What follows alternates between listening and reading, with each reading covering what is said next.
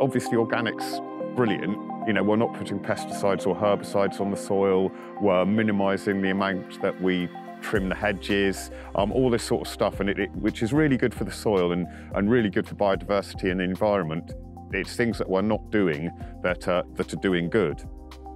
What we've been looking at recently is trying to be more active in improving biodiversity and things like that around the farm. We're really thinking about, is there more that we can actively do to improve that sort of thing? Particularly with climate crisis, that sort of brought things into focus more recently, but it's something that we've been thinking about for quite some time anyway.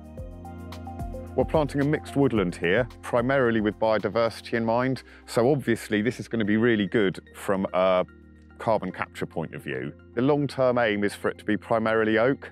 So we've got 16, 18 species of tree and shrub here, and about 30% of them are oak trees. Broadly speaking, quicker growing trees are hungrier, so they need more carbon dioxide, so they'll capture that carbon dioxide more quickly. If all we wanted to do was take as much carbon dioxide out of the atmosphere as we could, we'd plant, I don't know, we'd plant balsa or cork, and we'd plant it much closer together.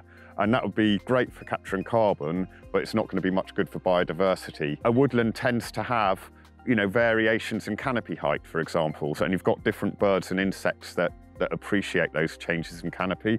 So we've got everything from spindle, hazel and blackthorn to hornbeam, sweet chestnut, wild cherry. So a real mix of things that are good for flowering at different times of year, some that produce fruits for mammals to eat, some that produce pollen for insects to have a go at.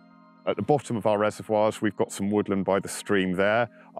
Above us, we've got a hill and then a wood on top of that. So by planting wood here, we can hopefully sort of link those and create some sort of wildlife corridor. We're trying to replicate a natural woodland. So, you know, ideally, you'll come here in 50 years' time and it'll look like part of the natural landscape. It won't look like something that's been planted. We do hope to plant more. This is a really good local patch, but we do have bits and bobs of land here and there. We've got corners of fields, little bits that are very steep that are no good for growing vegetables on. So we are hoping ongoing to plant more and more of this up. It's going to become part of our target towards net zero emissions.